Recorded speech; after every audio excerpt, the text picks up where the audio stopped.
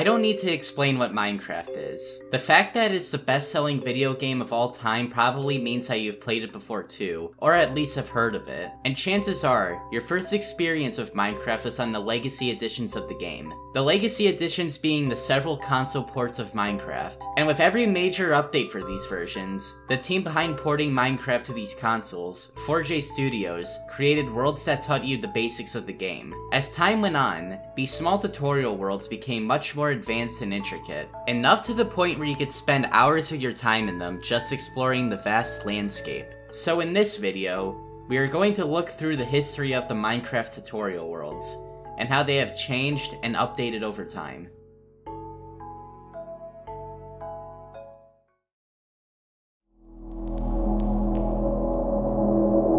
The first tutorial world 4J made was her Title Update 3 of Minecraft. Most early players of Legacy probably remember this one. This is the bare minimum of what the tutorial world started to become as time went on. Believe it or not, but this is actually a newer version of the original one. There was an earlier version of this tutorial world before the Redstone update, but I can't find it. As you can see over here though, there's some redstone stuff demonstrating how pistons work. And through the tunnel, you got a small town area that you can explore. And of course, you also got the giant Minecraft logo sitting in the sky, which houses a nether portal inside.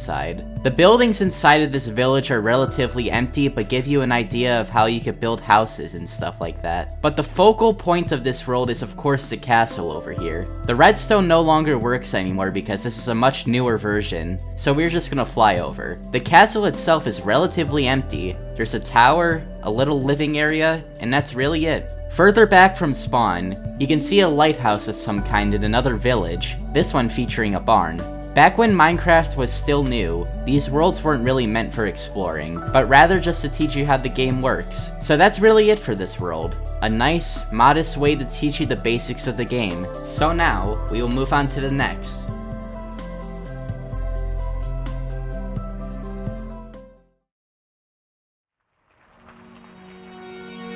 The next world is her Title Update 5, and believe it or not, this one's actually smaller than the first one. The spawning area is the exact same, but something I should mention is that this dilapidated house thing is going to be a mainstay for all the worlds moving forward. Outside, we got this short minecart ride that takes you to a small town with mostly empty buildings. I feel originally, there wasn't a plan to have these worlds be anything other than a small area to teach you the basics of the game. I think this is also the update to add NPC villages, so this little town area is also connected to a naturally spawning village. The older, more dated design, of course. Also, just a few blocks away from that one, you can see yet another village. This one with a little custom flag on it. If we go back to spawn, behind it there's this big temple. If you go far enough, you can see that it houses a nether portal.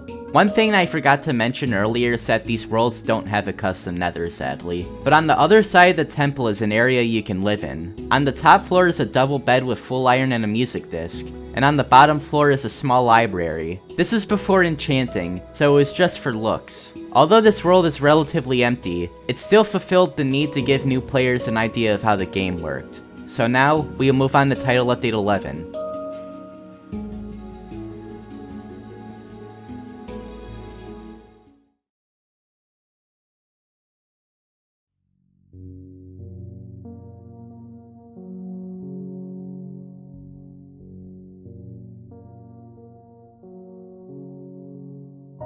Now we have moved on to Title Update 11, and I'd say that this version houses the most iconic tutorial world out of all of them. If you didn't have Xbox Live by the time this tutorial world came out, you would be stuck in this version of Minecraft, which is where this tutorial world resides, obviously. This one brought in a lot of new features, but returning for the third time now, the spawn is the exact same, so we'll move on to the other stuff. But before we get to the castle in front of us, there is a small tower behind us that doesn't house that much. For a while, it seemed like this started to become a tradition with these worlds. At the top of the tower, there is an iron pickaxe and a music disc. Now, let's get back to spawn and head to the center point of this world, the castle. Inside the castle, there are many unique rooms. In the entrance, there is a small library area, which teaches you how to use the new enchanting feature. Across from it, we got a room that teaches you how to use potions.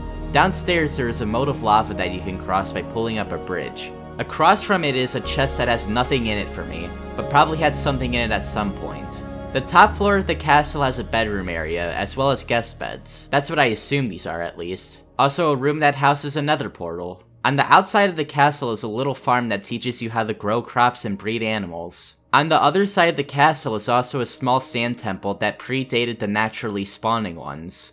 At the bottom of this structure there is a dispenser that dispenses paper? Yeah, originally I think this was supposed to dispense an enchanted sword in here, but while converting these worlds to Java, the entities could have been corrupted. Also in this chest is a music disc. Although this world is small, this is one of my favorite worlds 4J has made so far. I could just be nostalgia blind, but regardless, I feel this world encapsulates the essence of Minecraft like the other ones didn't. But now we are going to see how they up themselves in the next one.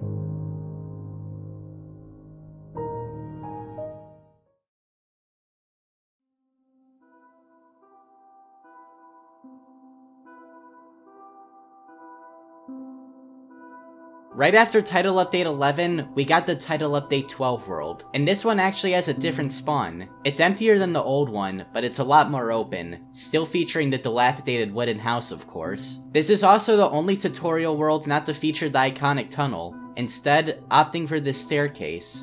There's the usual, tower in the back that features redstone lamps this time, the areas that teach you how to use enchanting tables, potions, farming, minecarts, and now new to this update, anvils, and iron and snow golems. Up even more stairs is this small town area. It's pretty empty, and I usually prefer the castles. I personally think this is one of the weaker tutorial worlds, but it still gets the job done. I know there's also a pirate ship with a creeper flag in this world, but I searched up and down the terrain generation for this map and I could not find it for the life of me. I know there wasn't much to see on this map, but that's really gonna change in the next one.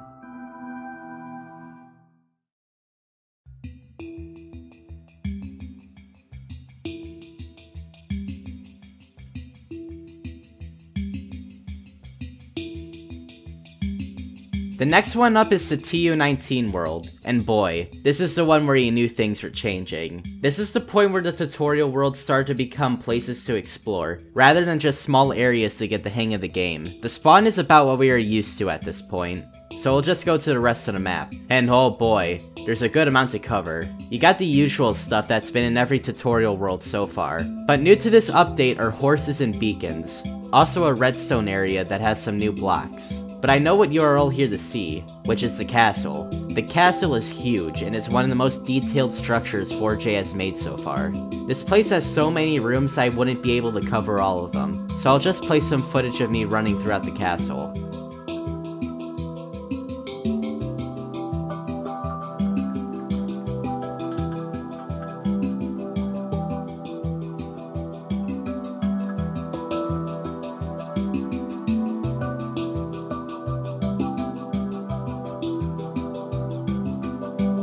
Past this village over here is also another castle. This one isn't as detailed, but it is still a nice build.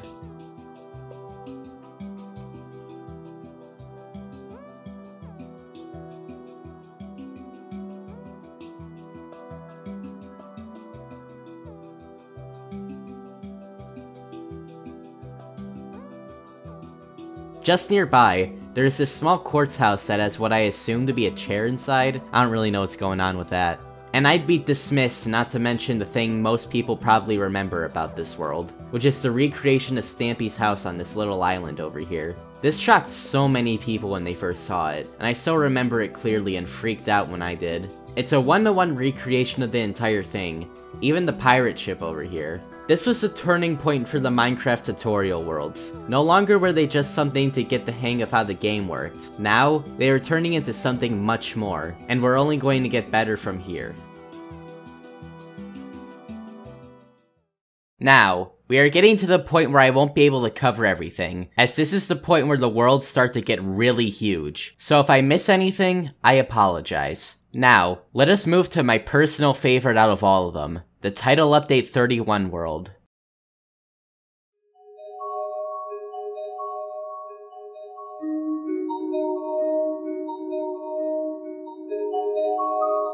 Man, where do I even begin on this one? Remember when I said 4J were gonna keep upping themselves? Well, in my opinion, this is where the tutorial worlds peaked. You got this hub which teaches you everything we have talked about up to this point. so I won't bother covering it again. These new structures for everything though look really nice. Now, let us move on to my absolute favorite part of this entire world. The town. This town is amazing. I remember running around this town in particular for hours. It has so much to explore. Inside the town is a beacon, as well as a building that teaches you how to use the new redstone blocks. Also areas that teach you both how to use and craft fireworks and potions. Outside of this amazing town, we got a gigantic cathedral. This building is massive. To give you a comparison, there are probably more player-made blocks in this one structure alone than in the entirety of TU11's world.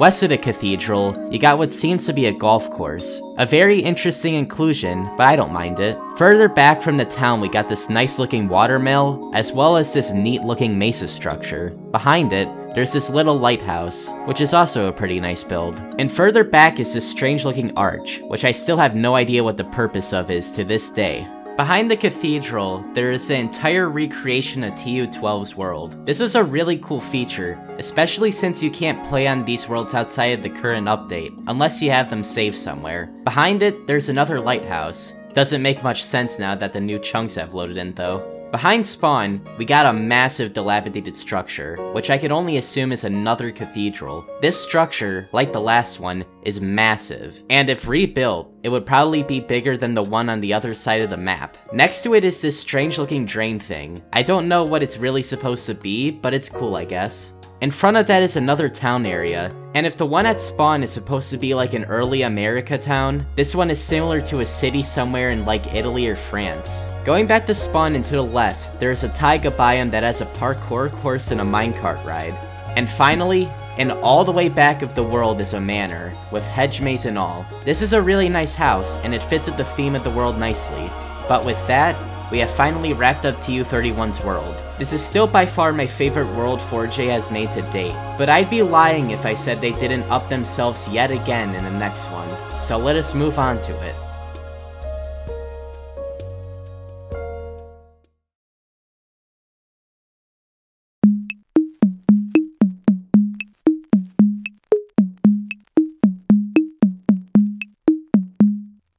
The world for Title Update 41 is ridiculous. This world has so much in it, if I were to cover all of it, it would probably make up more than the rest of this entire video's runtime. So I'll try to summarize it as best as I can without it being too long. Inside spawn, you got these two creeper statues, and that's going to be a big theme of this world. Out of spawn, you can see an elytra statue, which is how they want you to navigate the map. You also still got your hub area, and if I were to give this world its biggest criticism, it's that it's too disorganized. Navigating it can be tough sometimes, and you'll definitely get lost more than once. But the hub area features everything we have grown to know at this point, so I won't bother covering it again. Like I said, this world's theme is the elytra, so 4J really wanted you to utilize it. And trust me, if you don't and you were just walking around here, you probably wouldn't have the greatest of times. Next to the elytra, there are these two massive towers. Get accustomed with them because you're going to be seeing them a lot. Further away from spawn, you got these two nice shulker statues, one opened and one closed. And to the left of it, we got this ice colony, as well as this polar bear statue. By the polar bear, we got another tower, and next to it a zombie statue.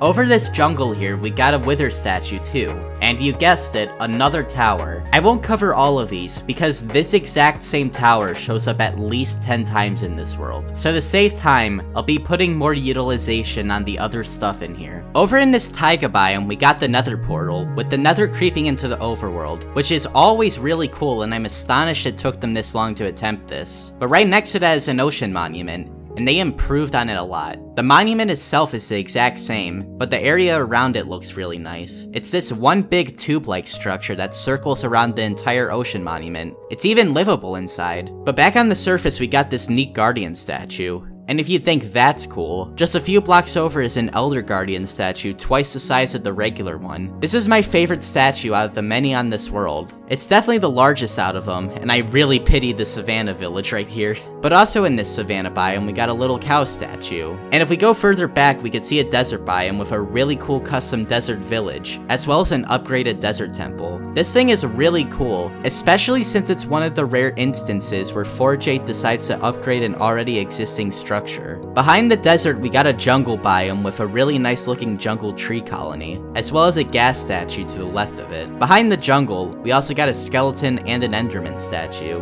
And behind the enderman, we got a mountain colony, as well as a mushroom village, with giant mushrooms made into houses, as well as a whole bunch of slime blocks that you could jump off of in here. And finally, if we head back to spawn, you can see a pig and a chicken statue. But finally, that's Title Update 41's world summarized as best as I can do. Although this world without a doubt is one of the most impressive, I can't help but feel that it's a bit unorganized and kinda hard to navigate at some points. So, let's see how they improve on the final one.